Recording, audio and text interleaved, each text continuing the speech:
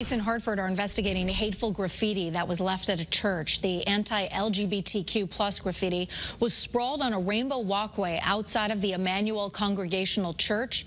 That church is located on Woodland Street and has a long history of fighting for LGBTQ+ rights. This comes as Hartford Pride Fest is set to take place this Saturday. The mayor says there is no room for hate in the capital city. This is not who Hartford is. We are an inclusive and loving place, and that is the heart of who we are as a city.